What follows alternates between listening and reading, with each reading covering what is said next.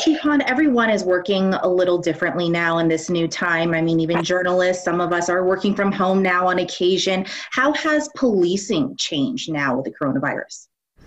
Yeah, that's a great question. We have over 200 people working from home, just as you are, and it's really changed about everything we do. So, and it's not just police officers. We have dispatchers and records clerks and CSI and community service officers that all have to come to work to provide essential, critical functions to our city so we can be safe and keep moving forward.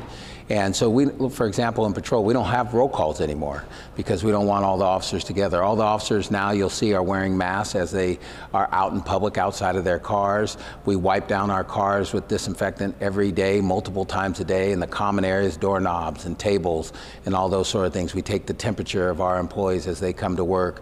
We've quarantined employees. Fortunately, we have not had one positive test amongst our employees, although we have quarantined employees as they have been exposed. Most of them have come back to work, but just about everything has changed the normal way of life like anybody else.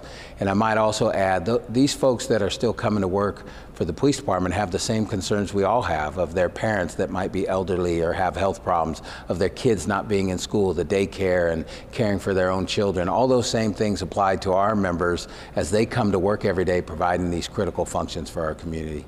What about officers who roll in teams, partners? Is that still happening? Yeah, on occasion it is, but we're trying to make sure that we are able to have officers not in confined environments, but on occasion that still does occur from time to time. But we're trying to follow all the CDC guidelines, and those things change as they learn more and do things like for example, a week ago our officers were not wearing masks all the time outside of their cars, but as of yesterday they are now because the CDC guidelines have changed.